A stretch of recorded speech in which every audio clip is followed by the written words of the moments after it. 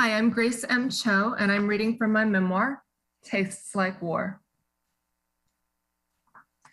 While I had already spent years thinking about my mother's situation, the work of systematically breaking it down began in my first year sociological methods class, in which we were asked to write weekly research questions.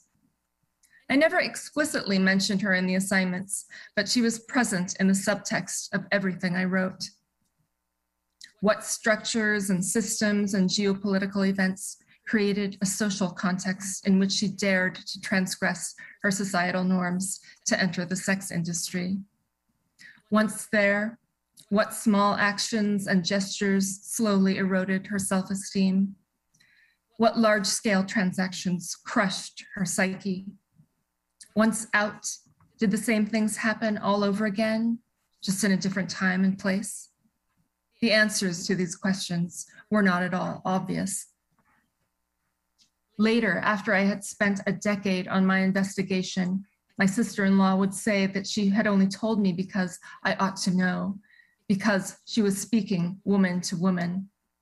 Somehow she expected me never to do anything with those words except to lock up the secret myself and never speak of it again.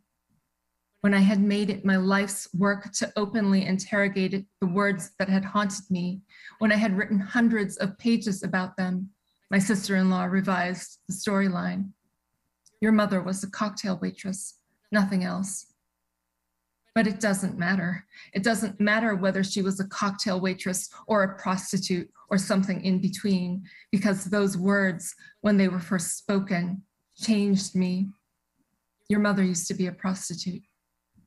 That bit of new information was so huge that it erased my old memories.